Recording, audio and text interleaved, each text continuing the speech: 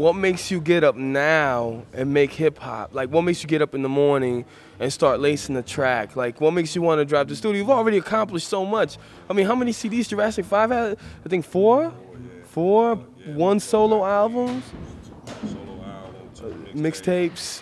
A children's album. A children's album. I don't even know about this. Baby Loves Hip Hop, man. If y'all don't know nothing about that, man. Baby Loves Hip Hop, produced by Prince Paul, along with myself, Wordsworth, Ladybug Mecca, De La Soul, Ursula Rucker, DJ Scratch. Who am I forgetting that came on that joint, man? It was crazy. It's basically the moral of the children's story is be yourself and don't be scared that you may be different. You know what I mean? So it's like a bunch of little dinosaurs in the playground that are exploring their individuality, so to speak. It's pretty cool, man. But it's for kids, man, and yeah, Baby Loves Hip Hop. Check it out. Billy. Here we come, the Dino 5. T-Rex, you there? Right by your side. Tracy, you okay? I'm doing fine. Billy, are you ready? Just give me the sign. But where's T.O.?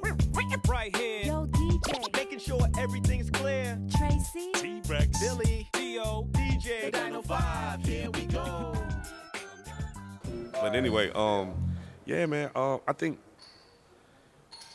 hip-hop saved my life, man. I'm from the south side of Chicago where the gang situation is just rampant, the drug situation is rampant, the corrupt politicians and things of that nature. It's rampant. And I could have easily gotten sucked into that whole vibe had it not been for hip-hop. You know what I mean? Had it not been for me participating in something that I felt like was different than everything else, that I felt like empowered me like a Robin Hood, where I would get up in the middle of the night and go paint with some dudes on trains and on walls, you know what I'm saying, that we found and scouted out, and, you know, feeling like I was contributing to change. That's what hip-hop did for me, man. So I feel like now that it turned itself from just a hobby to a vehicle that can put me in front of thousands of people at a time, it became a job. It also became a situation where I'm like, I know that, like I said, I can make change. I don't got no gun. I'm not here with tough talk more so than I'm here with the weapon that God gave me, which is I'm able to hold your attention. And in doing that, I got to be able to say something that's real, that's relevant, that can affect change. That's how I look at it. Now, some MCs might not. And that to me is the difference between an MC and a rapper, you know what I'm saying?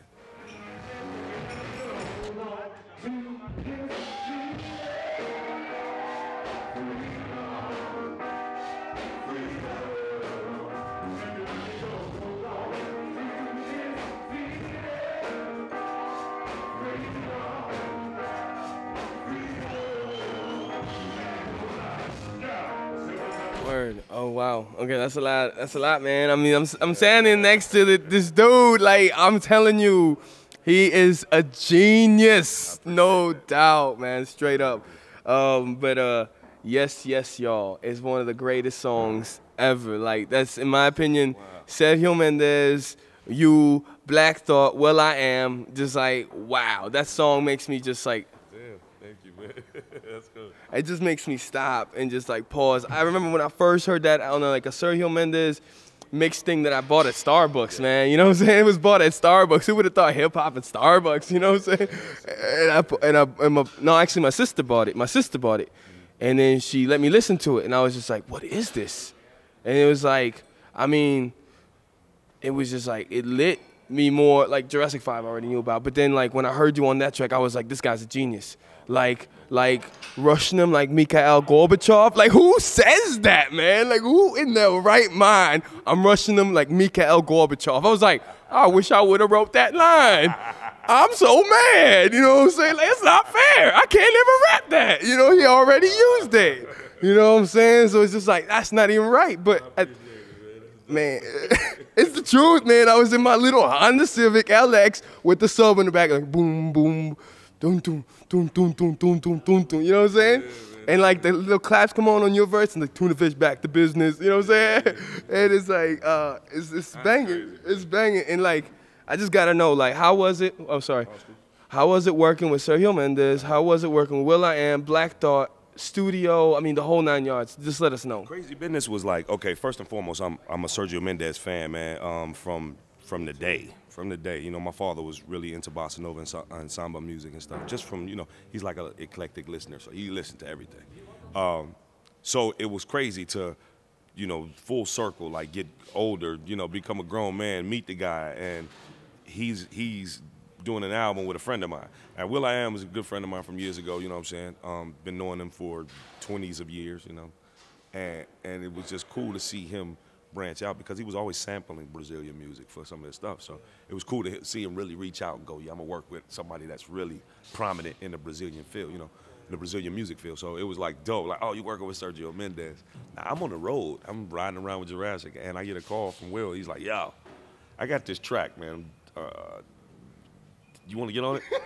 But Will always, you know, he always saying that, and I'm like, word, yeah, I get on it, man, because I know he be doing big things. So I'm like, yeah, you know, like I did the Bridging the Gap song with him a while back, before they became the Black Eyed Peas, and it was like I just kind of knew he was gonna be that dude because he's always been a talented cat, always been able to rhyme like a mug, always been able to produce. He's always been that dude, you know what I'm saying? But a lot of people that never give him credit, you know.